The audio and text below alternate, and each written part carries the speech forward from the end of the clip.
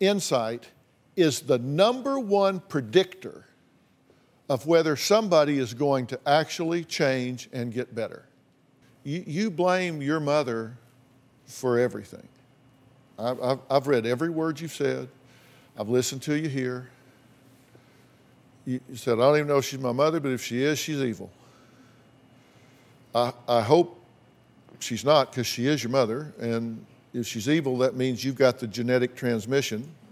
No, that's why I want to keep my kids away from her. I want to parent them total opposite from how I was parenting. Oh my God, you're so not listening. I'm trying, but it's hard. It's just hard to deal with her. It's hard to deal with you.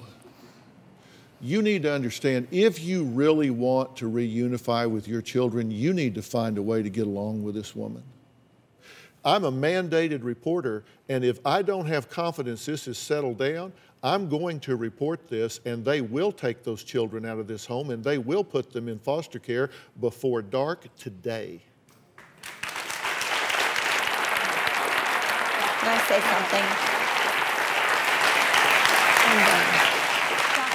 It makes strange bedfellows, but you guys need to say, you know what?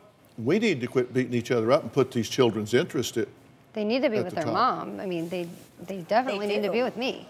Absolutely. Well, you know what? You can continue to be a know-it-all hardhead, or you can listen to what I'm telling you. I'm trying to tell you how to get those children back. I'm listening. Then quit being a combative, know-it-all hardhead and hear what I'm telling you.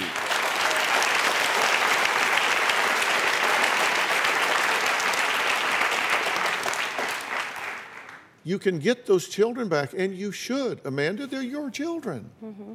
They need to be with their mother. Mm-hmm. I know. I am going to get you professional help to facilitate and speed this along.